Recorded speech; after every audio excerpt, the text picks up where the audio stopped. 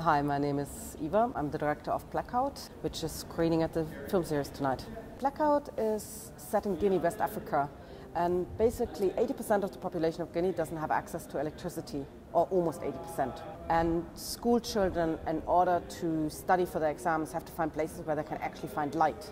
So some of them walk for hours to go to the car park at the international airport, to petrol stations, roundabouts, where there's light. So they basically sit there for hours and study. So it's about those children and their dreams for a better future and how they try to achieve that, set against the backdrop of the country, which is also going through change in the sense that they had their first democratically elected president, and there's a lot of hope that the country might actually finally turn around and actually things might change for the rest of the population.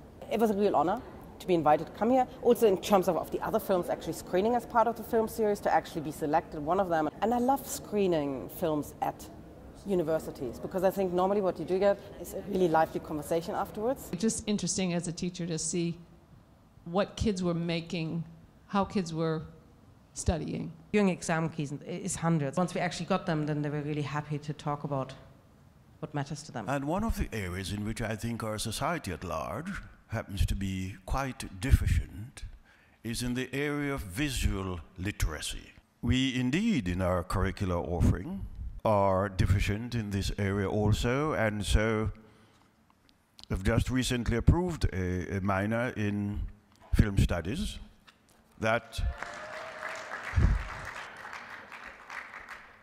will become a major. The minor ought to be seen as an effort to have something programmatically in place as soon as possible. I'm currently developing a fiction feature, so kind of making a slight detour from documentary. Working on a film called Let the Northern Lights Erase Your Name, which is based on a novel by an American writer, Van de la Vida. And we've just gone through the whole Sundance Institute Lab program. So we went to the Screenwriters Lab, I went to the Directors Lab to develop it. And currently, working on a new draft and hopefully making that if things work out next year.